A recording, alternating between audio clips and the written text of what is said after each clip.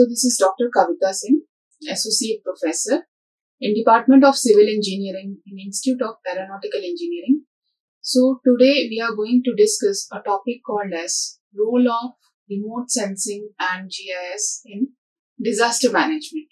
So we have already studied this course. We have learned many things about remote sensing. We have learned many things about the GIS part, how we can just gather the information from remote sensing, how we can just use that data in the GIS, and how we can display the data and how it is useful to the users. So this all we have learned in the previous lectures. So today we'll be just learning about how this remote sensing and GIS technology, it's helpful in the disaster management. So disaster is a very sudden event. It happens anywhere, anytime without giving any intimation. So that's the problem.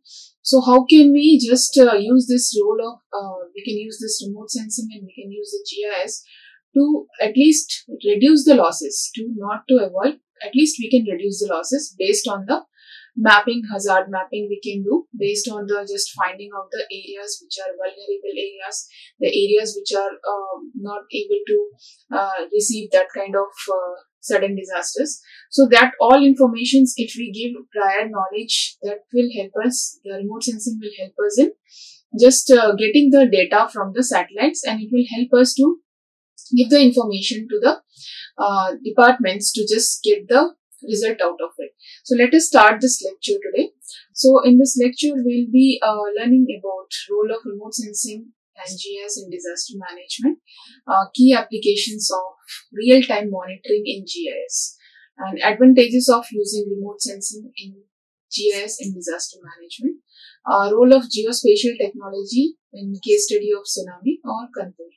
So we have just taken one case study to let us understand that how the this remote sensing and how GIS is helpful in this sudden events. So let us start with the first topic, role of remote sensing in GIS and disaster management. So remote sensing in GIS, as we know, remote sensing gives us the data which we receive from the satellites, which we receive from the photogrammetry, the aerial photos. This all photos we receive from the either from the satellites, either from the photogrammetry or aerial photos through aeroplanes or through parachutes. So these photos, whatever we receive, that particular data, it is just used for the like if the disaster is going to occur, before picture we will take, after picture we will take, and just we try to compare the areas, which is try to demarcate the areas. Suppose this area is that, this is the area which is given here. So if there is somewhat river over here, suppose there is a river here. So this river in a flood situation, it may overflow. Okay, so overflow. So if we give this map before itself with the help of the this remote sensing technology, if we give this information, if we just find out, if we demarcate the areas, wherever the areas we see some water bodies are present, and nearby areas, what are the features which are going to affect, this all information we can get through the remote sensing and GIS. So GIS will just help us to implement this data, and it will help us to add all this information and give a proper output out of it. But what the remote sensing does is, remote sensing is a very important part here. It just collects the data before and after. So this is, suppose for example, this is the before. Now after situation, before disaster we can say. So this situation is before disaster and this situation is after disaster. Okay, after disaster. So this situation is after disaster, if you want to know.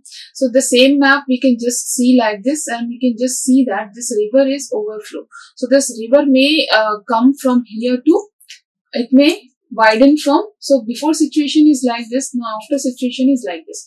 So this is how the difference we can just try to get information out of it, and just try to get a result out of it. These areas are totally vulnerable areas we can say, which can be shifted in the future, and we can avoid these areas for the construction or any kind of human use or land use practices. So this is how remote sensing and GIS play a critical role in disaster management, because nowadays the disaster is very much sudden event. It can happen anytime, any moment, at any place. So it can be a natural and it can be a man-made, that we know, right? So man-made means that is also a sudden event. We are unable to just get to know that suddenly what is going to happen. So same thing if we are prepared.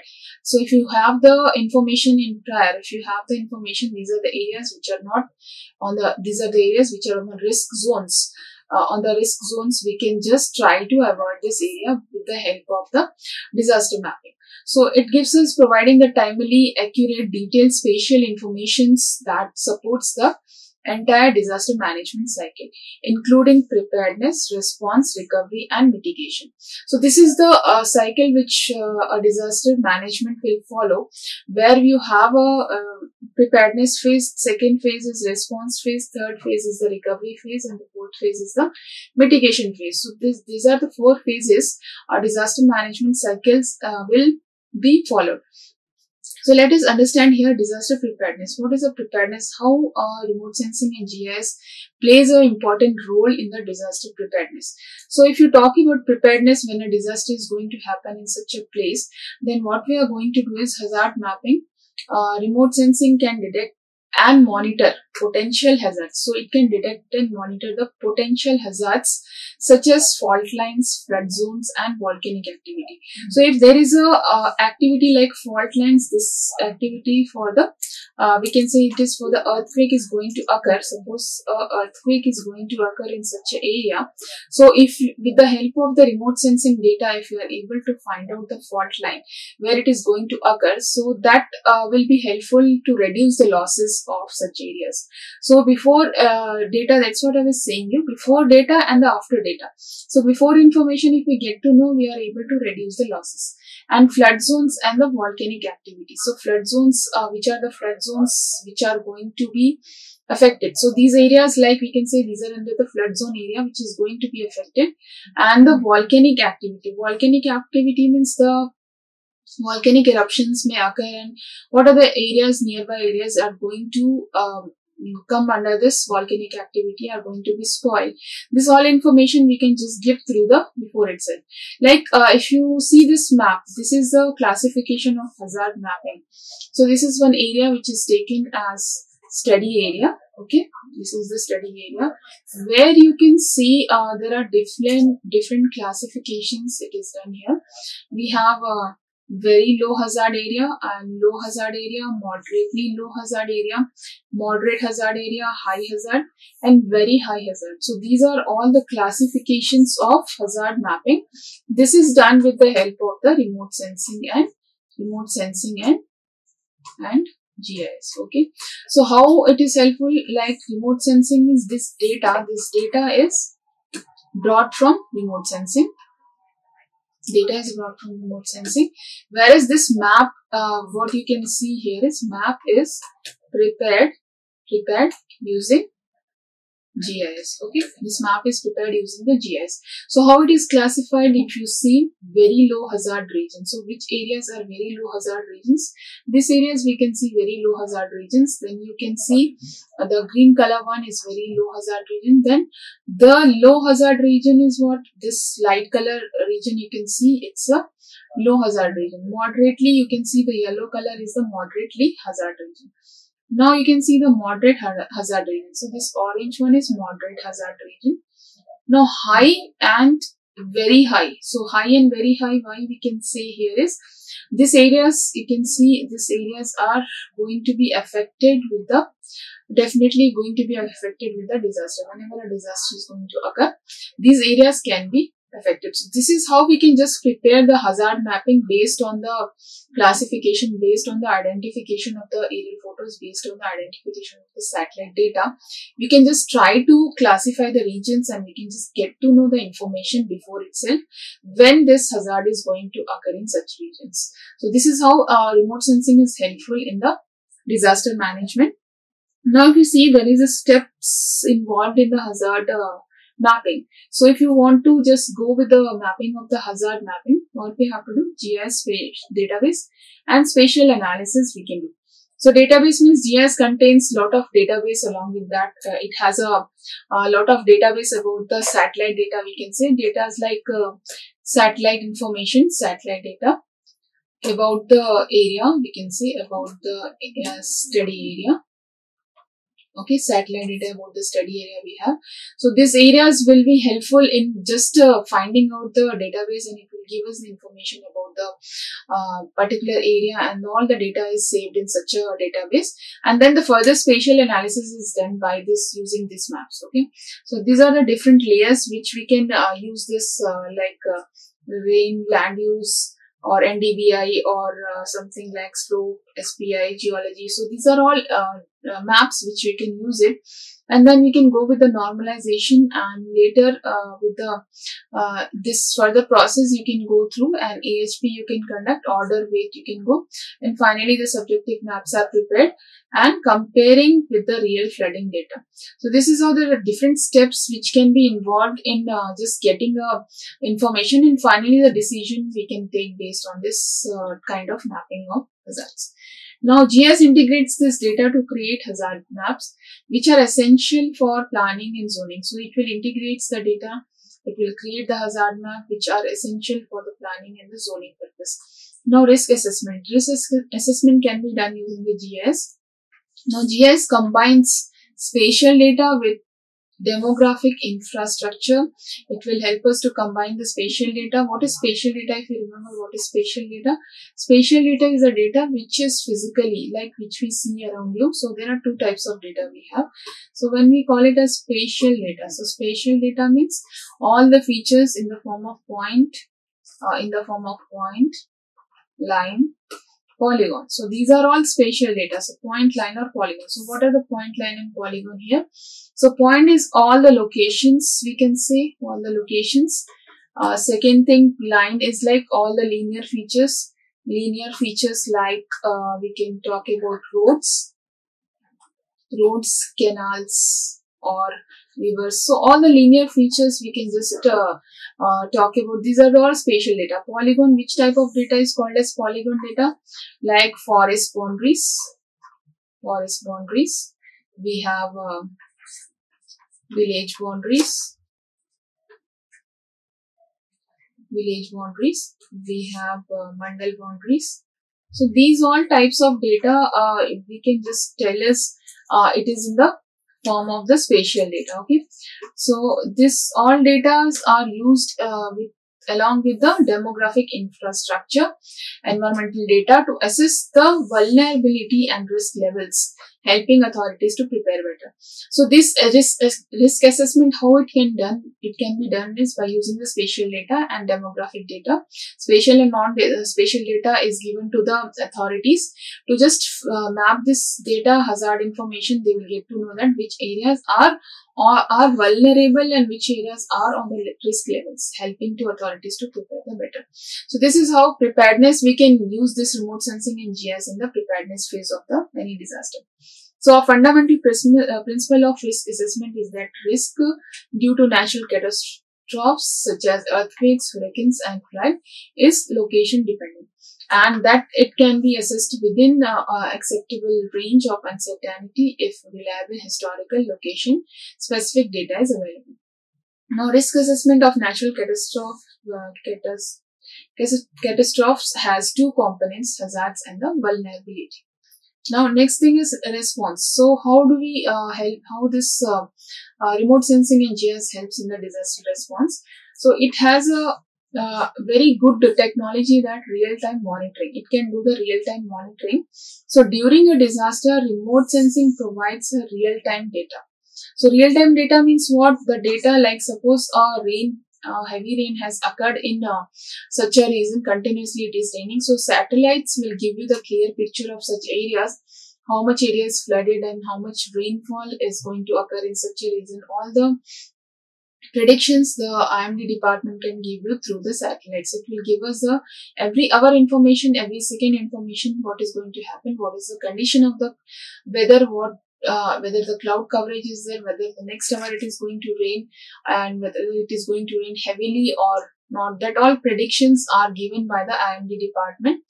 based on this remote sensing process. And GIS will help us to just display this data, and it will help us to give this information in the form of the maps. So it will give us the information in the form of the maps, and it will help us to tell us the information about the areas which are vulnerable, which are going to occur, which are going to be flooded in such cases. So through satellites, images, aerial photography and drones, the data is collected to get the real-time information. For example, sudden flood has occurred in such a region, then immediate information if we want, either the satellite will give.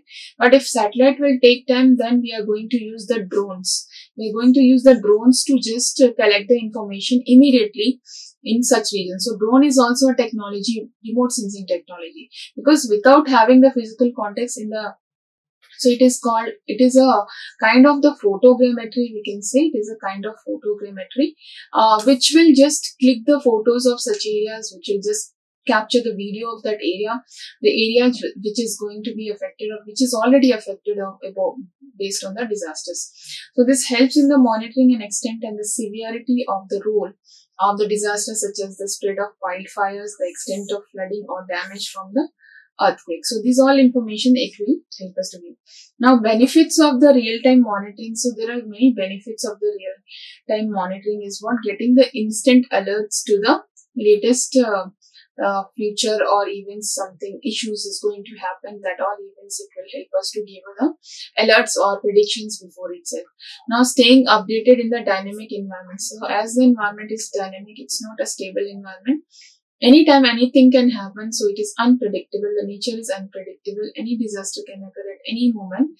So this real-time monitoring will help us to give us the updated information, the present condition, the ongoing condition and the future conditions, what are going to happen, that will help us to tell. So detecting emerging trends and the patterns also, it will help us to give us the information. Compiling the regulatory requirements, that all informations will be given by this real-time monitoring. Now, currently ISRI offers the real-time GIS capabilities via ArcGIS. So if you remember in the previous lectures, many times we have discussed about GIS, ArcGIS software. So this is the software which is just given by the ISRI, which is offered by the ISRI.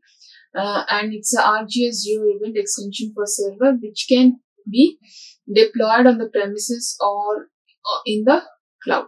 So ready to deploy images of ArcGIS for server, including the ArcGIS Geo Event extension for server, are available via ArcGIS Server Cloud Builder on Amazing Web Services and the Microsoft Azure.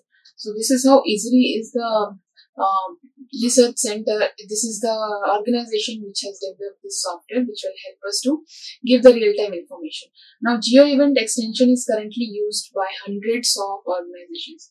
Geo Events are used by the hundreds of organizations which across the various industries, including the agriculture, government, natural resources, transportation, and the utilities. So the number of connected devices is rapidly increasing, and those devices are producing the exponentially more data and can create the demand of higher data ingestion rates in final analytics.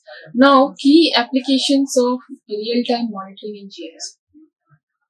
Now, what are the different key applications? If you talk about key applications of real-time monitoring, so we have disaster management and emergency response. So under this, we have first thing is disaster management and an emergency response. So in natural disaster, real-time monitoring of weather patterns. So it will give us the real-time monitoring of the weather patterns, how is the weather conditions, and about the earthquake regions. It will give us about the floods monitoring or wildfires, helps in the tracking and predicting the spread of these events before the disaster is going to occur. So GIS can visualize the affected areas and guide the excavation, evacuation of efforts or resource allocations. So it will visualize the affected areas, whatever areas are going to be affected. Before itself, the GIS will visualize by preparing the hazard zone maps, hazard mapping we can do, and it will guide to evacuate that area. So evacuation efforts will occur and the resource allocations will be given to the residents over there. Now, traffic management and transportation. So this is also very important and very helpful topic about this traffic management and transportation. So remote sensing and GIS will help us in the management of the traffic.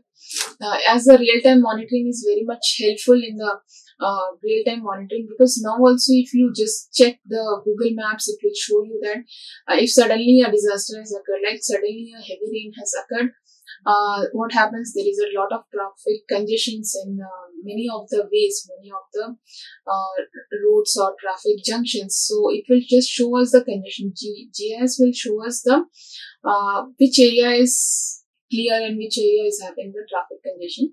So that data is provided by the remote sensing agent. So remote sensing will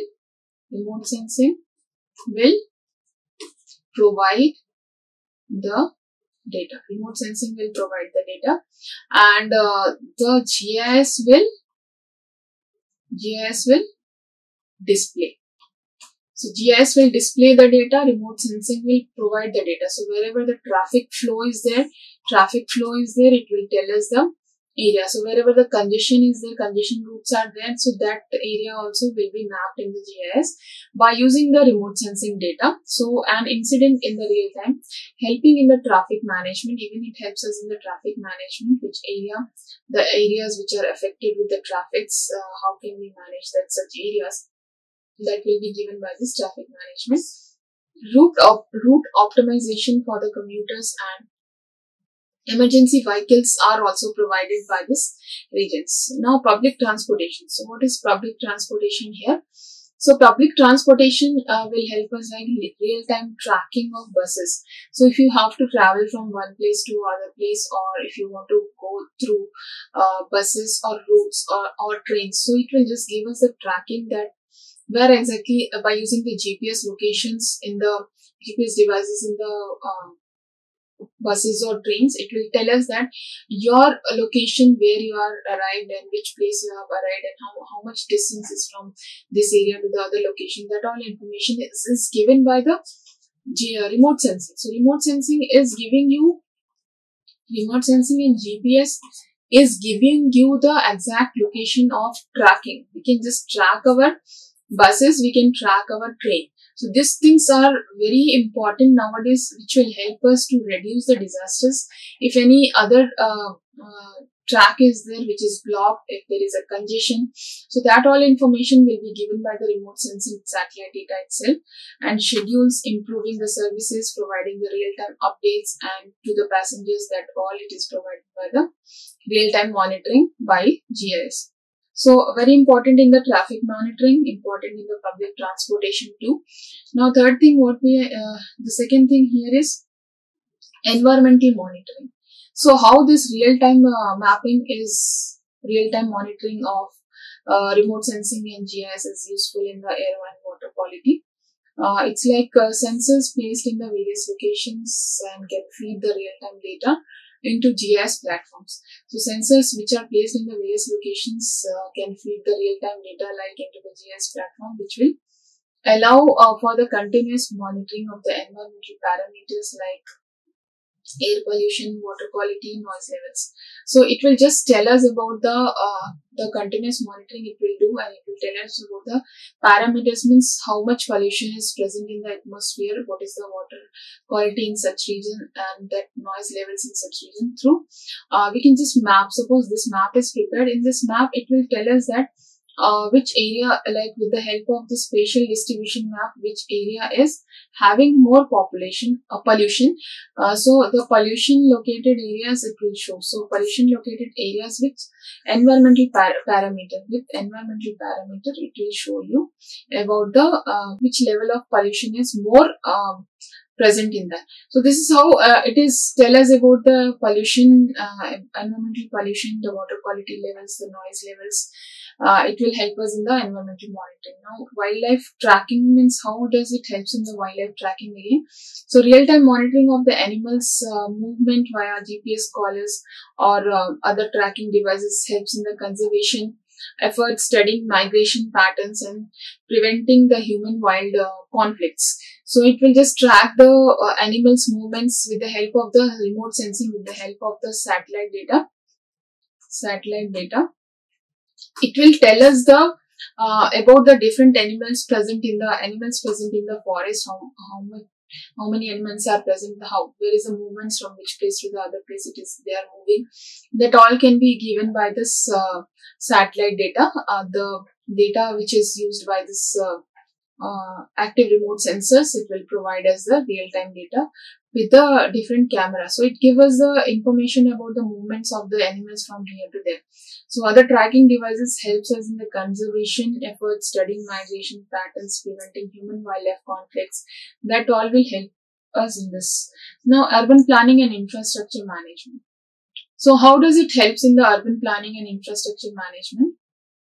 Like smart cities, GIS is used in smart city initiatives to monitor utilities like electricity, water, waste management systems in real time, ensuring efficient resource management, quick response to issue. So in the smart cities, like GIS is used in the smart city, which will have the initiatives to monitor the utilities like electricity, water, waste management systems in the real time, ensuring efficient resource management and quick response to the issues.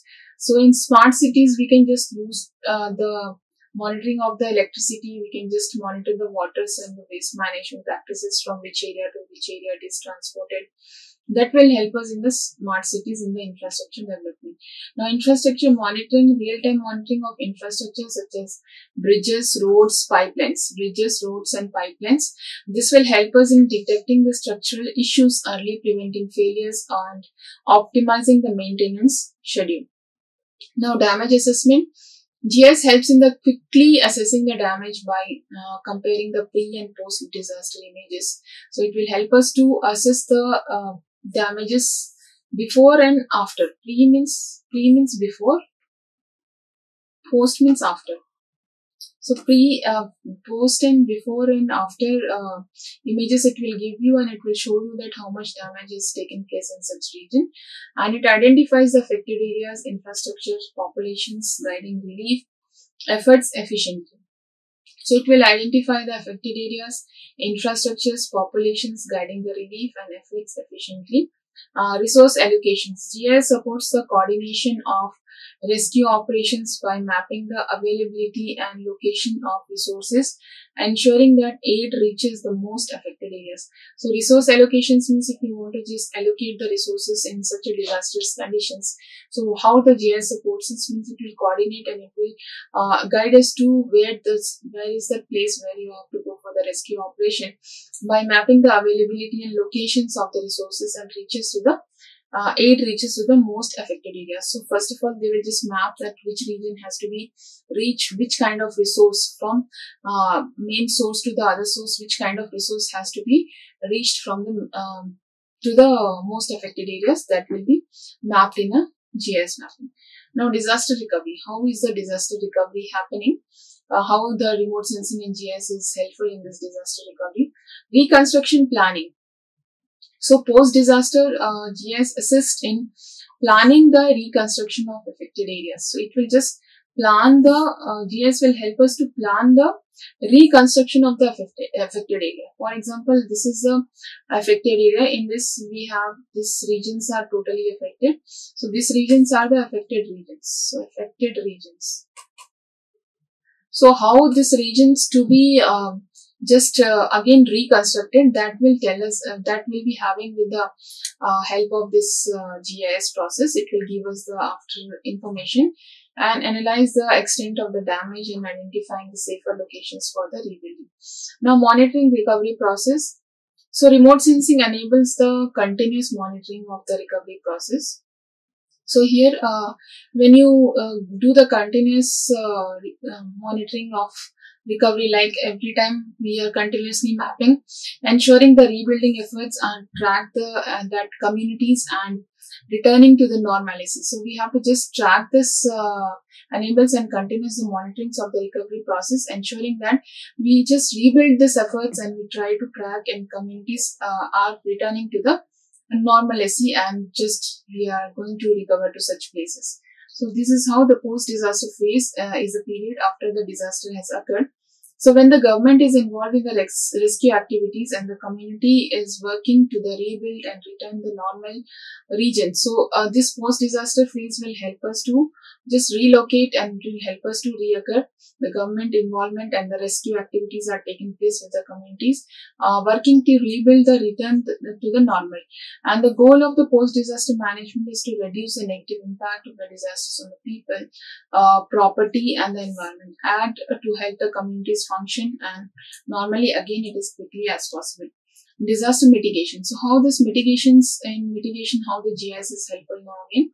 So identifying the vulnerabilities. So which areas are vulnerable? So GIS will identify the areas which are on the high risk. So areas are identified by the GIS which are on the high risk of the future disaster by analyzing the historical data, land use patterns, environmental conditions.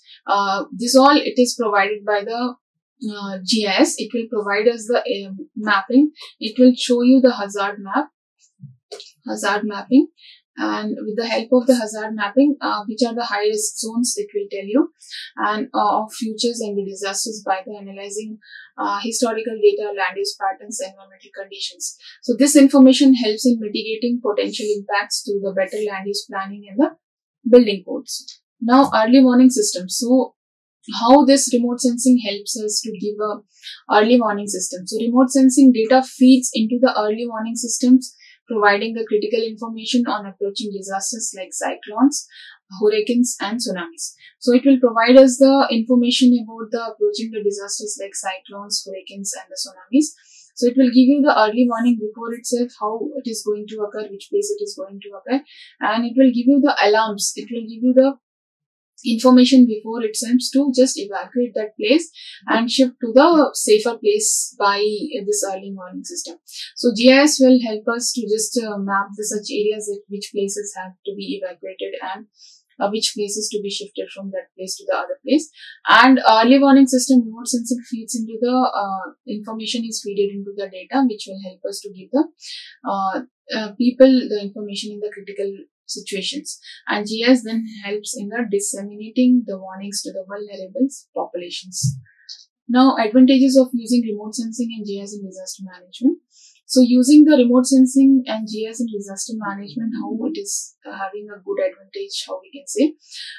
Large area coverage. First of all, the important thing here is remote sensing is having such a technology, it is having such a capability that it is having, it can just capture the large areas, the huge area is captured, like entire world can be captured at a one time. So this is how it is having to capture the huge areas. It is having a capability of providing the data over the large areas and in the inaccessible areas, which areas are not able to access, the remote areas which we are unable to go to such places. So that area information also it will give us, the remote sensing will give us the areas information. If any disaster has occurred in such a place, that information is also given by the remote sensing and GIS, making it ideal for tracking wide-scale disasters like floods and wildfires. So it will give us the wildfire information, wide-scale disasters like floods and wildfires, accuracy and timeliness. So accuracy and timeliness, it will give us the accuracy. Remote sensing offers the high resolution, up-to-date imagery, which is crucial for timely and precise decision making. So it will give the accurate information with the high resolution data. So what is high resolution here? Resolution means it will give a high spatial resolution here, spatial resolution. So what is spatial resolution here? So with the very clarity of the image, the data like with the half meter data, that data half meter object can be visible in our image. So that type of clarity we can see, like nowadays we can see the Google Earth clarity. So it's very clear, the house top, side view, upper view, and the any small things which is of the half meter on the ground, it is visible on the image. So it is having a very high resolution data. So that kind of high resolution data, if satellite provides, so the thing is, it is very easy to update the imagery and will be crucially timely and precise decision making can be given by this. Integration of analysis and analysis. GIS integrates multiple data sources, enabling comprehensive analysis, visualization that improves the situational awareness and decision making. So it will help us to visualize the data, comprehensive analysis it will do, and it will improve the situational awareness and the decision making process very fast. Now, examples of use. So, for example, we have a tsunami response. So, after the 2004 Indian Ocean tsunami, remote sensing. So tsunami was a very big disaster in the history. So it was a big disaster in the history, we can say. So how it was managed in the history, right? So in the Indian Ocean it occurred. So how it was managed by the disaster was managed by the remote sensing and GIS. So in the 2004 Indian Ocean tsunami, remote sensing and GIS were used extensively to access the damage map, affected areas, and the coordinate relief efforts. So in this, they have just immediate response was to map such areas where GIS were used to map the extensively excess damage, how much damage it is happening. So GIS was used, to manage or assess the damaged area. Okay, damaged area, okay, and affected areas, and have a coordinate relief efforts in such region. Now, hurricane monitoring. So this is also one example how the GIS is helpful. So satellite and GIS systems are routinely used to track hurricanes. So hurricanes or something like if any heavy rains are going to occur before itself, the the department is going to tell you about the information that sudden hurricane is going to occur or any cyclone is going to occur. That all information is given by the satellites. So this is given by the IMD department, we can say. So IMD department will be very much helpful in giving this information through the satellites and forecast their paths, plans, and it will help us in the evacuations. Earthquake impact assessment. In the aftermath and of the earthquakes, like GIS helps in identifying the most severely affected areas, guiding the emergency response teams. So in this aftermath means after the earthquakes, before and after. So this situations also we can say before and after. So before and after, satellite images will be helpful. The satellite data, or we can say satellite data will be helpful in before and aftermath, we can say. So what is the condition in such region wherever the earthquake has occurred, it will tell us about the remote sensing will give you the pictures of before and after, and it will help us to just locate such areas and which area to be evacuated and which area is again safer. It will help us to just find out the fault lines, which is the exact focus point where the earthquake has occurred, and later in the future to reduce the losses, that area to be developed or evacuated or not to be used for the residential areas. So that is a very helpful thing. Now, role of geospatial technology, a case study of tsunami 2004. So a geospatial technology, what is a geospatial technology here? So geospatial technology is the technology combinedly, if we say remote sensing, photogrammetry, GIS, GPS. So these all combined, we call it as geospatial technology. Okay, so geospatial technology is very helpful in any kind of disaster which is going to occur. So here the case study has been taken, like in the 2004 there was a tsunami, a very huge tsunami which was occurred in the Indian Ocean, which has spoiled lot of property and lot of life of the people. Now if you want to how the remote sensing in GIS was used in this, so in the damage assessment, remote sensing satellite from the various sensors like Landsat, ICNOS spot. So ICNOS is the satellite which gives us a very high resolution data, will give us the very high resolution data, and spot provided immediate visual data of the extent of the damage. It will provide us the immediate extent information and how much area is spoiled. That information was given. So this is what the tsunamis, a lot of area was affected. This total region was affected with this. So this was given by the with satellite data. satellite image. With a high resolution satellite image, you can just get this with a high resolution satellite image, or with spatial resolution, with a high spatial resolution. These areas are mapped, and these areas are going to be affected. That areas are before itself it is given by the satellite data, and this data was like it is going to be spoiled, so this information was given. So before condition was this, after condition means total area was converted into, it was totally flooded into water. So these images help to identify areas that were most affected, including the flood regions, and destroyed the infrastructure and displaced population. So how much area was destroyed and how much area was flooded, and the regions which were destroyed in infrastructure and the population displacements are also given by these regions. So the before and after images were particularly useful for understanding the scale of destruction. It will tell us about the scale of destruction. Now, mapping of the induction areas. So the second thing is mapping of the induction areas means how the remote sensing helps in that. So remote sensing like radar, optical, satellite images helped map. They helped in the map the extent of the tsunami inundation. So in this data helped to delineate the flooded areas and identify the path of the tsunami waves. So it has helped to delineate the flooded area. So which area was totally flooded, it was identified, and identify the path. What was the path of the tsunami waves? So this path was identified by the remote sensing satellite data. So satellite data helped us in finding out the real path of the tsunami and how much area was flooded in such region. So now GIS part, how the GIS was help us. These inundation maps were crucial in understanding the impacts.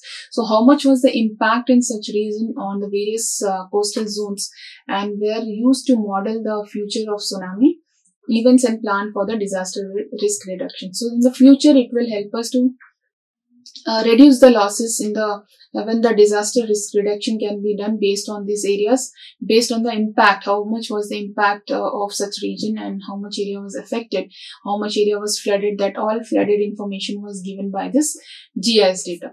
So GIS gives us to display the proper information and just take us the decision further for the evacuating or how much area was affected. That all information was given by the GIS. Monitoring and early warning. So in this event, remote sensing, how it helps us, although not widely used before 2004, even post-tsunami analysis emphasize the importance of remote sensing in monitoring ocean conditions. So before 2004, there was not such a huge technology, but nowadays the remote sensing technology has increased in such a manner that it can give you the early warning before itself, and lot of losses can be reduced. So this was widely used before the 2004 event. So post tsunami analysis was done, and it was emphasized to the importance of remote sensing in the monitoring of the ocean conditions. So satellite with radar altimeters could potentially detect tsunami waves in the deep ocean. Now GIS, post-event GIS played a crucial role in developing the early warning systems by mapping out vulnerable areas, stimulating the potential futures and tsunami scenarios. So this data was improved to preparedness of the coastal communities. So it has helped us to just map this potential future and the tsunami scenarios, mapping out the vulnerable areas and stimulating the potential futures in the tsunami scenarios. So this data was used to improve the preparedness of the coastal communities. It helps in improve the preparedness of that areas, and later that life was very normal condition based on the preparedness. The anytime when tsunami is going to occur, the losses has become loss. Humanitarian aid coordinations, that GIS was used to map the distribution of aid. So mapping is very important in this. So while distribution of the aids, to which areas to be distributed, what type of resources to be distributed to the which region, so it was just helped by the GIS part, and it has given the resources and shelters to the other people in the region. Now it helped in humanitarian agencies like coordinate their efforts more effectively by the visualizing the locations of the affected populations, infrastructure damage, and the status of the transportation networks. Also, it was just given by this GIS. Now, post-disaster reconstruction, remote sensing, it continued the satellite monitoring, helped in the tracking the recovery process and the monitoring the rebuilding of the infrastructure, assessing the environmental changes due to the tsunami and such as the coastal erosion or changes in the land cover. So that all assessment was done after the post disaster, and the reconstruction was done based on this remote sensing part. So reconstruction, if you want to do that, continuous monitoring has been done with the help of the area images are captured, and before how it was and the later how much area was to be rebuilt, how much area was the affected area impact, how much was the impact, and the environmental changes due to the tsunami and the coastal erosion, how much erosion has happened, and what was the land cover changes nearby the coastal, that was all given by that remote sensing. So conclusion is remote sensing and GIS are indispensable tools in disaster management. So they are indispensable tools in disaster management, providing essential data. It will provide essential data for preparedness, response, recovery, mitigation. So it gives us the essential data. So it provides us the essential data for the preparedness. It will give us the essential data for the response, how much is the response, recovery, what are the regions which are going to be recovered, and the mitigation of such region will be given by the provided by the remote sensing and GIS.